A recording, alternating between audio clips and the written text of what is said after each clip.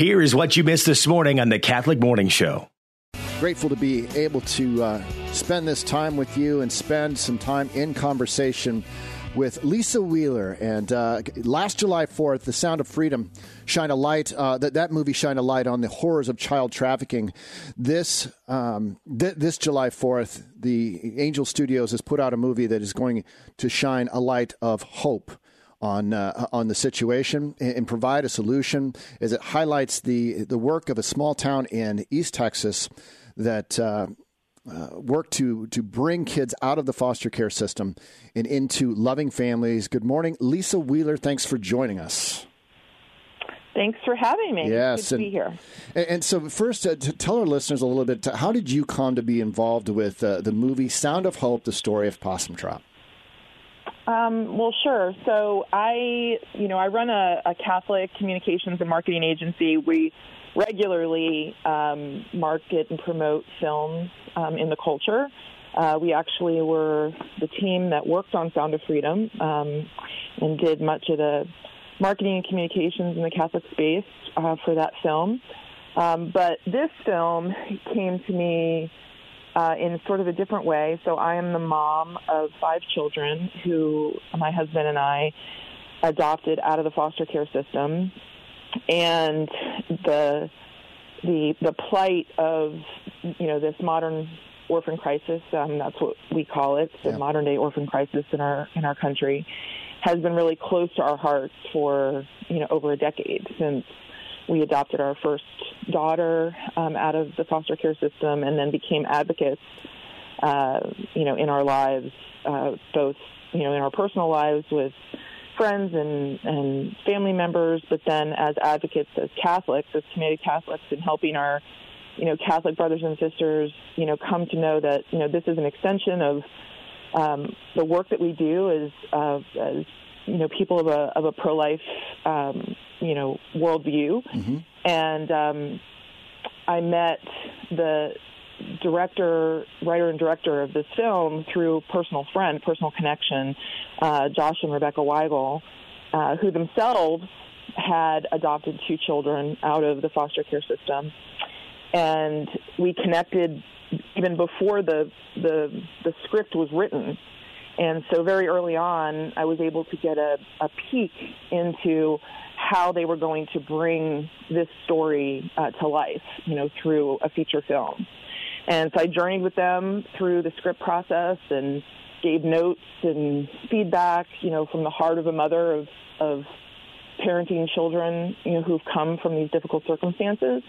And I was able to, once the script was done, be with them on set as they, worked with the actors and the crew to, tell this story. I live in East Texas now myself.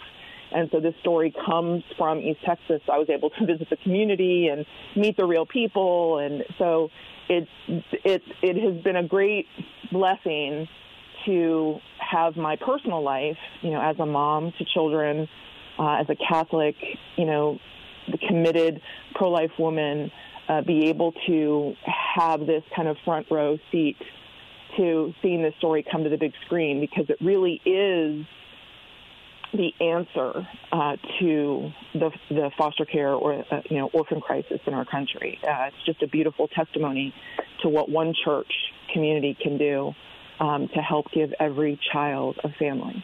And I warned our listeners it is one of maybe the most powerful trailers I've watched, and I don't know if it just caught me in the right moment or not, but there are scenes in there that are difficult for people to watch. I think even within the trailer, and it exposes and it touches upon the worst of humanity. While at the same point in time, the central theme of the story is the greatness that humanity can rise up to in I'll say, I think with no shame, of rescuing these children from a system that maybe doesn't always have their best interests in mind. Talk a little bit about maybe the rawness of this film itself to again highlight those two extremes. Again, allowing the hope to overshadow the darkness that is exposed here. Sure. So, it is a true story. So it tells, the real the reality of what this church community in East Texas went through in deciding to, as a community, rescue the most difficult, cases of children in the foster system, and how they dealt with some of the challenges that came through committing to that love, for these young people. And so Josh Waddle, the director, he didn't shy away from exposing the reality of what some of these children have to go through when they are separated from their families of origin and the circumstances of why those separations occurred. And so it does, I wouldn't say there is gratuitous, scenes in there that would be, impossible to watch, but it certainly doesn't shy away from, exposing how much pain can be involved in the lives of these kids as they make their transition, from the foster care system into these loving homes.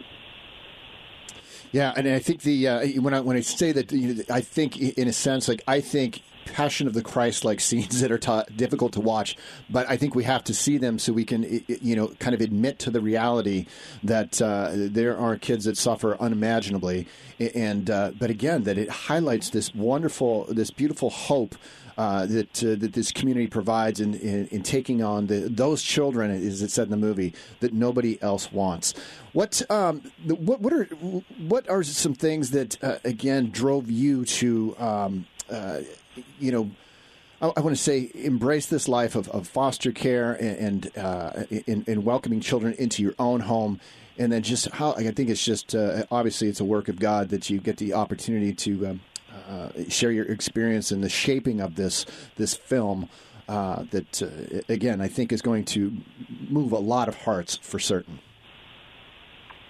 Yeah, so we had a little bit of an interesting journey that got us here, my husband and I. So we were married for 15 years and were not able to have children of our own. And for various reasons, my husband was not 100% comfortable with the idea of private adoption. And, we had explored that option, I would say maybe 8 to 10 years into our marriage, but he just was not, there were various aspects of it that he just didn't feel comfortable with.